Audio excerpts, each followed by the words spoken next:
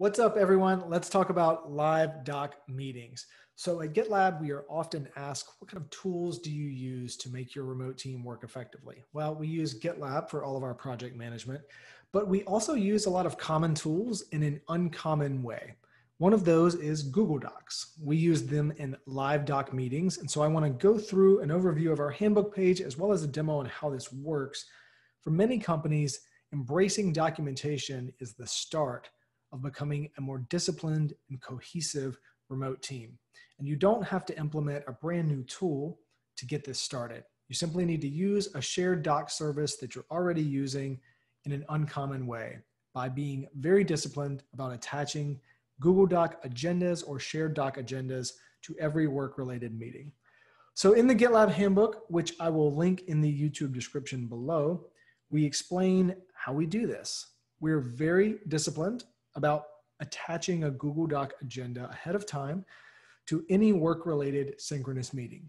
Now, we do everything we can to have a bias for asynchronous communication and workflows. So whenever an actual synchronous meeting has to happen, we want to make it as inclusive as possible, as easy to contribute as possible, and as easy to share information from that meeting with people who weren't even there as possible. Attaching a Google Doc agenda is a boring solution to accomplish this. And all it really requires is for you to adhere to this.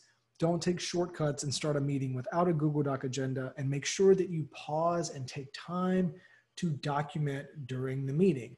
Now, this will slow the pace of your meeting somewhat, so it may feel a bit inefficient at first, but it actually enables your knowledge to scale much more quickly. So you don't have to have follow-on meetings just to loop people in and bring them up to speed. So I'll link the handbook page, but I do want to touch on a few things that it prevents and that it accomplishes. First off, it prevents knowledge leaks. If you have meetings without agendas, it can be difficult to remember who said what or what decisions were made, or more importantly, the context that led to a given decision. There's also the reality of knowledge decay. The longer you go after saying something, the more difficult it is to precisely remember the context around it. So if you write it down as it's happening in real time, you shift all of that burden from yourself onto documentation. And the critical thing here is, because it's attached to a calendar invite, you can search for years of calendar invites and find linked agendas to have context on how decisions were made eons ago, which is really, really useful if you're rehashing a certain metric or a certain strategy. If you think you remember having this discussion years ago, if you're a good enough searcher in your calendar, you will indeed be able to find documentation that brings that back to light and supports that. All right, so let's check out an actual example of this. So this is a live doc meeting template agenda document. I will link the template in the YouTube description so you don't have to start from scratch.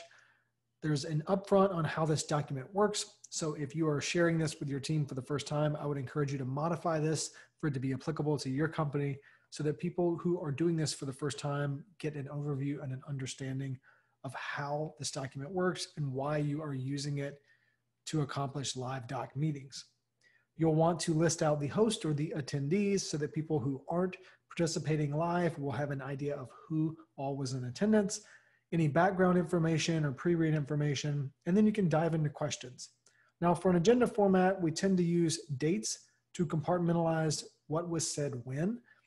The beautiful thing about this is, for a one-on-one agenda, for example, you can have one document that goes on for years. So you can actually scroll back through previous months and previous years to see what things were discussed. And if you have any of those deja vu moments, this makes it a lot easier to figure out what you were talking about on what day or what week. Pretty simple here. You can see that this was a conversation about an invoice, that I would take an action item. There would be an internal kickoff call, and then we switch subjects here to Coursera. Just a quick heads up, a bit of FYI. You will notice that things that can be linked, we try to link those to provide added context. And on today's date, I made a note to attach applicable documents to the YouTube description. So once I assign that to myself, it will kick over an email to me and remind me to do that. So hopefully you have found this useful. Thanks for tuning in. Aloha and mahalo.